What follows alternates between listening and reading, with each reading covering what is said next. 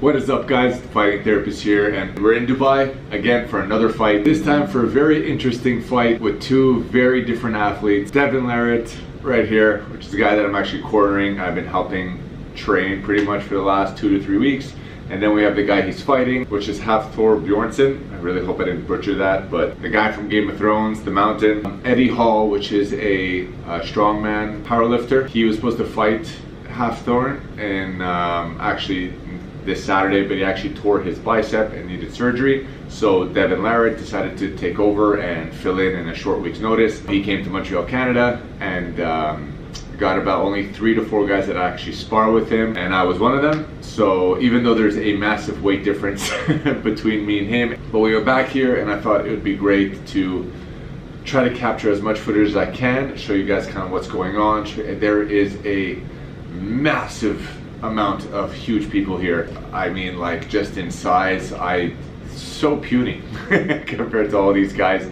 And trying to get a couple of those guys on here so we could actually discuss like training tactics, injury prevention strategies. I think it'd be really cool for you guys to kind of see what's going on, as well as see how the training is going for Devon. With that said, I'm just going to finish my greens and then head downstairs for all-you-can-eat breakfast. Show you guys what we're starting the day with. I doubt it's gonna be anywhere near as much as Devon, but let's see how that goes.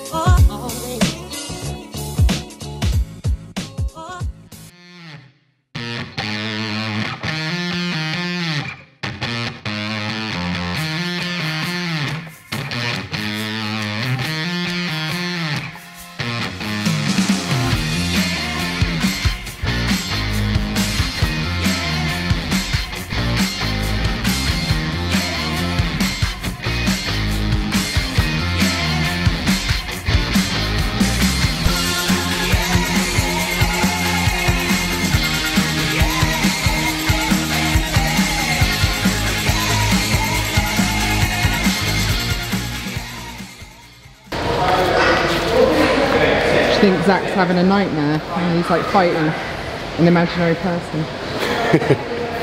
I wouldn't want to fight him. No. Two guys are. I'm 6'2", and Devon is going in as the short guy. It's crazy. Everyone that sees me in real life, I'm not taller in real life because they used to see me around giant guys. Devon's making you look small again. No. How was today? Amazing, incredible. I feel better than ever. Ready to crush you. I'm so So the only thing that sore you said today was? my nose. That's it. My nose is the most sore. Like as soon as I go like this, I feel like I'm gonna sneeze and my nose starts running and Yeah, boxing. honestly, I hope it does. I hope it feels better by the time I fight, but at the same time, I hope it bleeds a ton. It looks good for you. Yeah, I want it. I want blood to be everywhere. Like that'd be incredible. Yeah, I just don't want it to hurt. That part sucks. You're incredible, man. This guy is the best. I'm telling you. Smart. We're gonna have fun. Smart We're gonna guy. have fun. We're gonna have fun. We're gonna have fun. We're back in the hotel room, pretty much training one. We're still kind of tired, we're still kind of jet lagged, so there's no reason to kind of push it for today. There's absolutely not even one, besides just getting a good sweat, kind of working more some technical stuff, some agility stuff, some more kind of strategy for next Saturday. That's pretty much what today, that whole goal was about, for about an hour of a workout. Probably gonna do a nap. I actually might be working, but Devon's gonna do a nap because we kind of want to simulate as much as possible the fight. He's going to be fighting at midnight, so we want him to be pretty much taking a nap in the middle of the day so that he's just ready to go. But right now, I'm gonna head down. Devon's waiting for me right now, and grab meal number 2.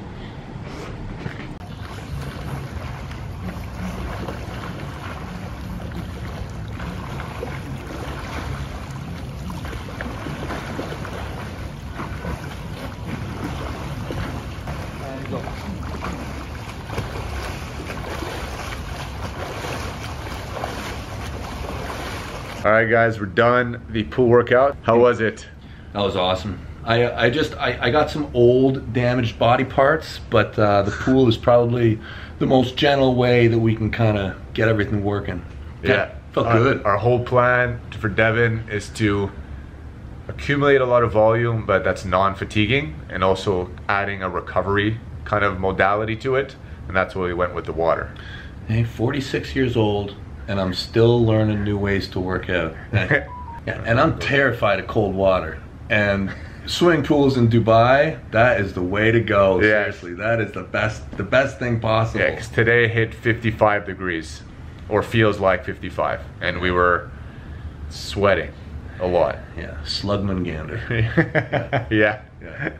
But right now we're gonna relax. We're actually going to get food for dinner, and then chill. Then we have another game plan for tomorrow. But that's it. Exactly.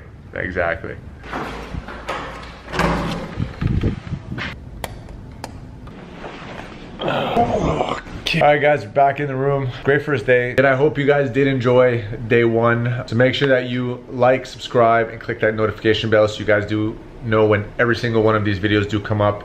They're going to be posted leading up all the way to the fight, which is going to be next Saturday, so don't forget to tune in on that.